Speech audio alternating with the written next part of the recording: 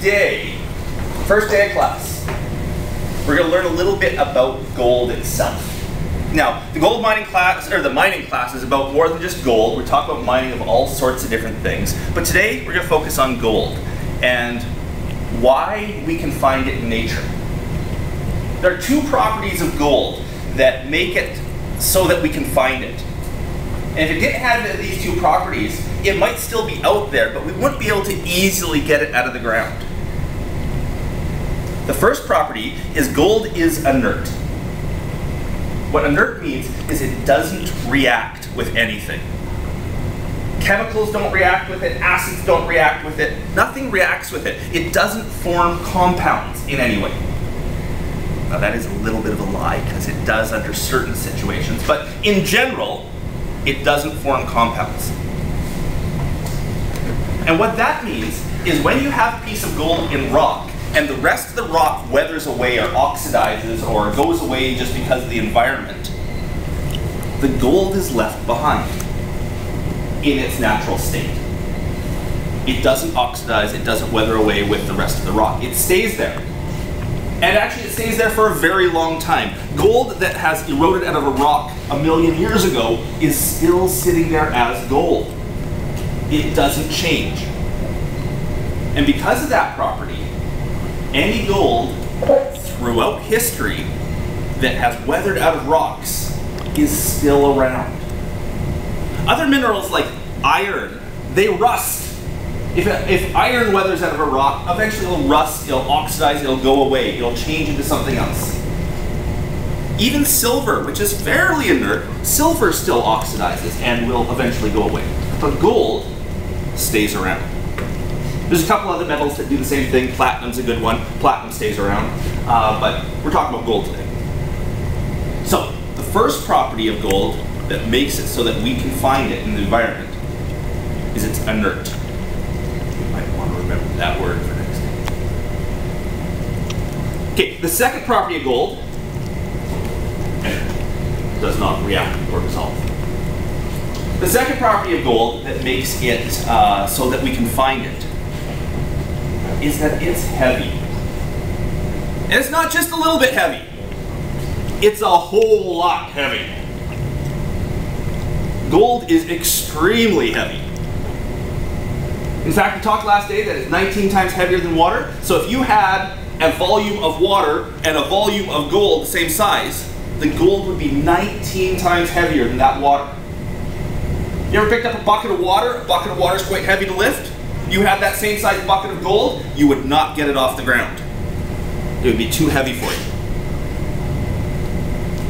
The most common rock out there, the most common rock you find in the environment, or mineral that's out there, is quartz. Quartz is the most common. Gold is 8 times heavier than the most common rock out there. So you have a typical rock, which is mostly quartz, and gold is 8 times heavier than it.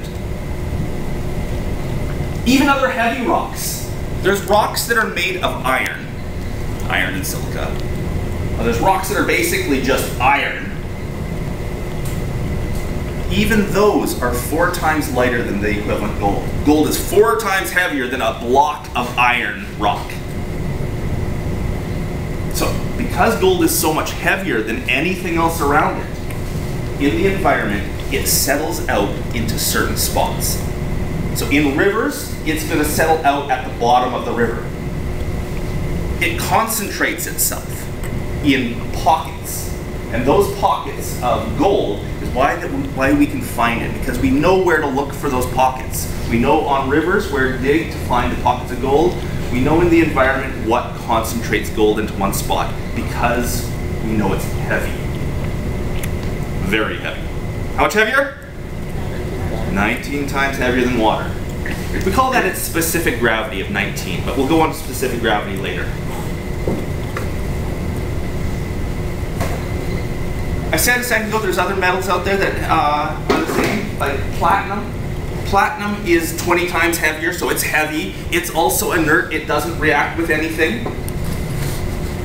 So that's another metal that we can find, precious metal that we can find in rivers and streams and stuff like that, just like gold. Platinum. Got the same kind of properties. Silver is similar, but not quite the same. Silver will form compounds.